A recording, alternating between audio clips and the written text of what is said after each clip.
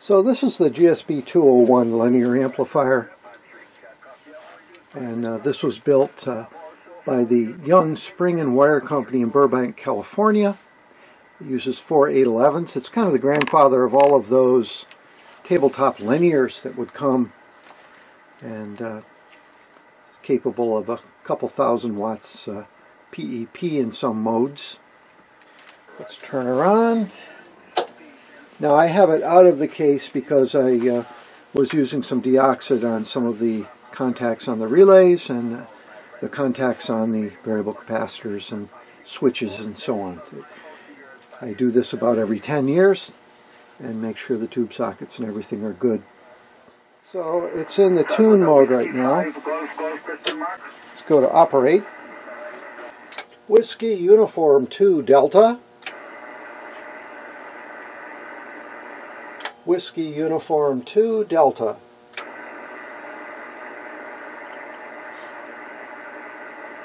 Whiskey Uniform 2 question mark.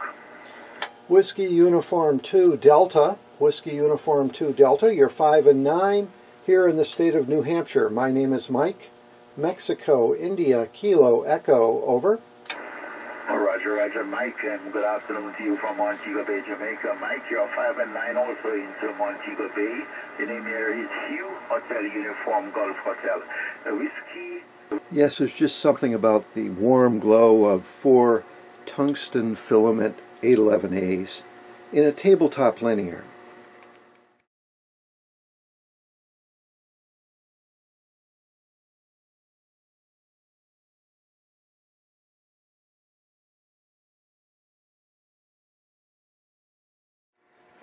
This is the classic Gonset GSB-201 linear amplifier.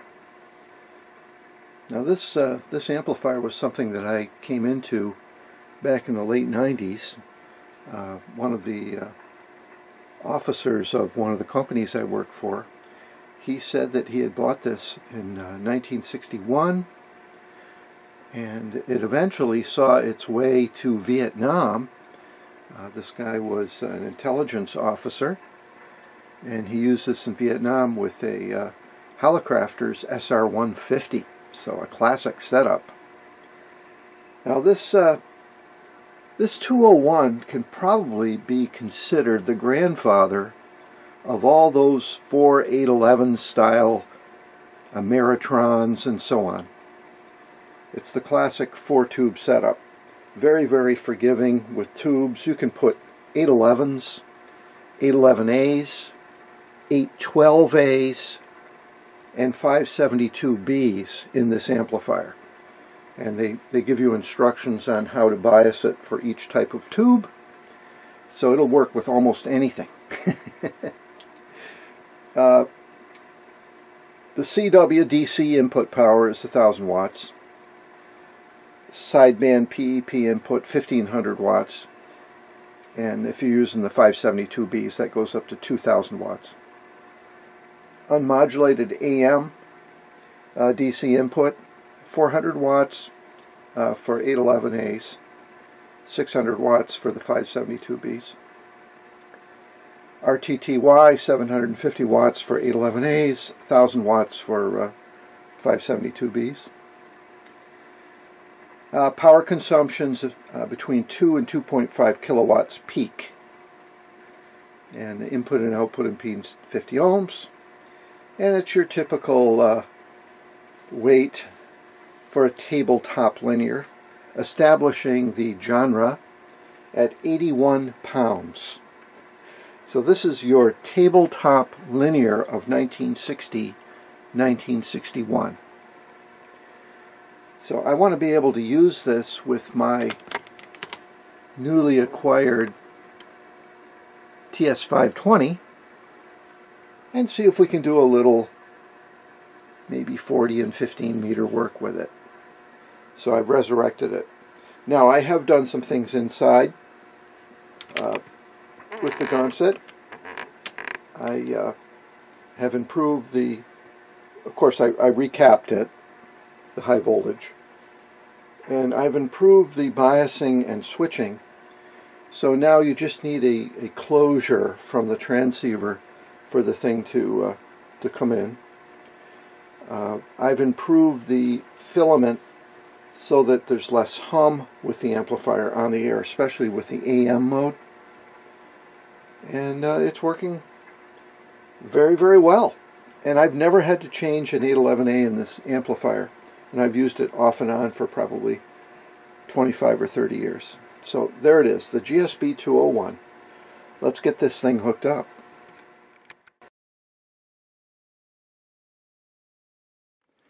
Now the amplifier has provisions to do TR switching with the receiver. So it has an extra SO239, which I've got taped up here. When using it with a transceiver, it goes straight through, and it's a typical inline switching. But with the receiver, it puts the antenna over to the receiver terminal, if you want to use it that way with separates, which I've done quite a bit.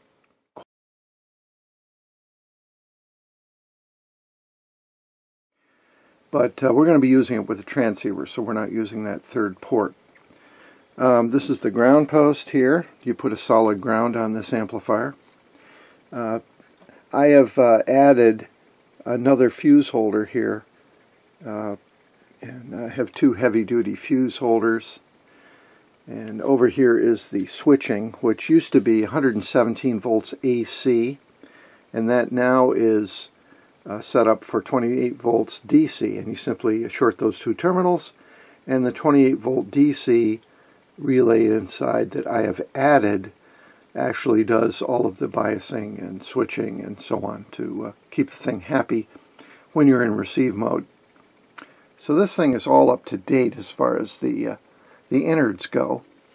And let's see if we can get this thing hooked up properly and on the air. And basically you short out these two terminals, and it takes the bias from cutoff to linear amplification. So there is a bias supply inside this linear of, over negative 100 volts that cut the tubes off. So that's the way they used to control it. I do the same thing, but I added a relay. So you just have a set of dry contacts out here, and you're not dealing with a negative 100 volts running around the shack. Instead, it's just a switch to ground. Now, most modern transceivers, and I say modern, like the TS520 from the 70s is a modern transceiver, they'll have a set of contacts on the back. And usually these are normally closed or normally open contacts. In this case, we need normally open contacts, and that's 4 and 5 on this plug. And I've wired that down, so when I press the key, or when I press the microphone button, to transmit,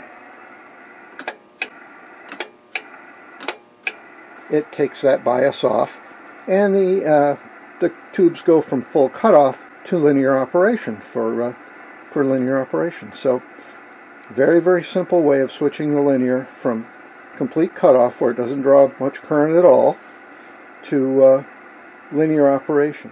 Of course, at the same time that it's taking care of the bias situation, it's also actuating the main TR relay inside the linear amplifier. That allows the amplifier to go from straight through in receive mode to hooking the amplifier in line in series with the coax and giving you the amplification on transmit. So all of that is happening in the box. Another feature I have on this amplifier that I've added is a startup relay. That allows the tubes to have some filament emission before applying the high voltage. It's just gentle on the tubes. So that's a soft start circuit I've added to the linear amplifier. Now the other cables you're going to need are your jumper cables, your RF jumper cables that go between the rig and the linear amplifier, and usually your SWR meter or your tuner. And this is some RG8U. Okay, these are old-fashioned jumpers. They'll work fine. A more modern coax cable might be LMR 240 or LMR 400, something like that. Going between the transceiver and the linear, you can use smaller coax, but once you get into linear power, you're going to need some coax that can handle high power at low loss.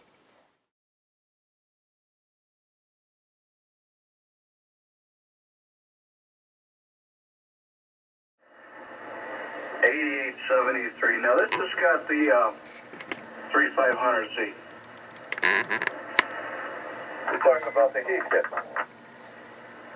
Yeah, it's a heat kit SSB-201. Okay, I've got the other version there. That one goes back to, I guess, I don't know, the 70s. But I didn't buy it new. I bought it from someone else who gathered the parts over a period of time when he was working for heat kits in Needham. But the tube was never there, and then when I wanted to get it back in the day, I looked at what. I was shocked at what the tube cost, and I'm even paralyzed from what it costs now. I see the price and I'm like, this is absolutely insane. So I've got this amplifier there put together with no tube. Back to you, WU2D. Yeah, QSL. I got the WU2D. And you might check Penta Labs for RF parts, maybe. Or maybe he's got an idea for you. Yeah, these tubes here aren't too bad. They're about $250 each. Not too bad, and I haven't even thought about getting new ones. These are working great. WU2D, go ahead. This is Whiskey 2, Voice of America. Brian, Western New York. Anyway, you guys are talking about amplifiers. I'm playing with an amp now. I actually have the cover off. It's in Widowmaker status here. I don't want to fall on it or I'll get shocked. This is the GSB-201 from around 1960, and it uses 4 811As. It's in the tune position right now. So the handleless mic, WU2D. Back to you, Brian. Over. Yeah, hello there, Mike. Yeah, it's doing a great job for you right now. WA1SLV, rod foot. Yeah, WA1SLV. I think we talked the other day. Jerry, I think we talked the other day, as a matter of fact. Okay, we are now in the operate mode. I don't know if that made any difference at all. I can hear some clicking going on. 1, 2, 3, 4, 5. 1, 2, 3, 4, 5. Did you notice anything with my transmission? This is WU2D. Pick it up, Jerry. I don't think I did, but you'd have to do it one more time. Okay, this is in the operate mode with the GSB-201, and I'm going to go back to tune now. Okay, this is in the tune mode. 1, 2, 3, 4, 5. Testing. 1, 2, 3, 4, 5. And here we are in the exciter mode with the amplifier out of line. 1, 2, 3, 4, 5. 5, 4, 3, 2, 1. Yeah, that's a significant change. You went down in the mud. Back to you. Okay, so it's supposed to give you 10 dB, and I think it's doing that, right? Yeah, Mike, you were a lot stronger in the high position, and the low you dropped off a little bit, and exciter you dropped off a lot. Okay, back in the tune position. Well, that's just exactly what the amp should do, I guess, because the meter is still pegging out. I need to get the proper watt meter here for this beast. Using the classic TS520 exciter into the GSB-201 with 4 811As. Yeah, it's sounding good too. Good audio on that. So the GSB-201 amplifier, it has quite a husky power supply, huge power transformer and choke system, actually capable of, this amplifier is capable of handling 572B tubes to the full legal limit. But I keep the 811As in there for two reasons. First of all, they won't break. They just seem to go forever, and they're very low cost and replaceable. So the 811A is just an all-around great tube for a linear amplifier. Now, is it going to give you the ultimate? No. It's a compromise. You'd probably need 6 of them to have a completely full power linear, but you can't beat the price of 811As, that's for sure. These two brown resistors down here are the bleeders for the high voltage power supply. So when you turn the radio off, it bleeds the capacitors down very rapidly, which is a great safety item. It also improves the stability and regulation on the power supply, having heavy-duty bleeders like that. I have done modifications to this amplifier. All the components are fairly heavy-duty, and this thing has not failed me. The only thing I've done to it as far as mods go, I've got that step-start system, but I also have a improved bias system that I've got on the bottom. It's basically just a backward transformer that produces the negative 120 volt or so bias, negative 200 volt bias. This radio has 3 SO239 connectors, meaning it can be used in transceive mode with just 2 connectors, input-output, or it can be used with a separate transmitter-receiver and giving you the RX output on standby. So that's all there is to this thing. Very simple, and of course it's a widowmaker if you get across the high voltage. Don't do that. But I hit all of the contacts of the variables, the switches, and the tube sockets, and all the relay contacts with deoxit. Made sure everything's all dusted off and clean. We don't want a fire starting inside our linear. And it's going to go back into the case. So for many of you, this has been an exhaustive foray into the world of the early linear amplifiers when single sideband first came along. The 4811 grounded grid is a classic circuit. I wanted to dig a little deeper in the next video into the history of Gonset and how the GSB-201 came about, some of the players that were involved in the early development of the amplifier. Many copies of the 4811s occurred in the ARRL handbook, and there were kits that came out. Of course, the Heathkit Warrior amplifier was one of them. Even today, the 4811s represents a fantastic low-cost option to the more expensive boutique external anode pentodes and so on that we have in our amplifiers today. We'll go a little deeper into the schematic and the modifications, and we'll touch on the soft start idea, which I think is very important. So stand by for part 2 of the Gonset GSB-201 linear amplifier.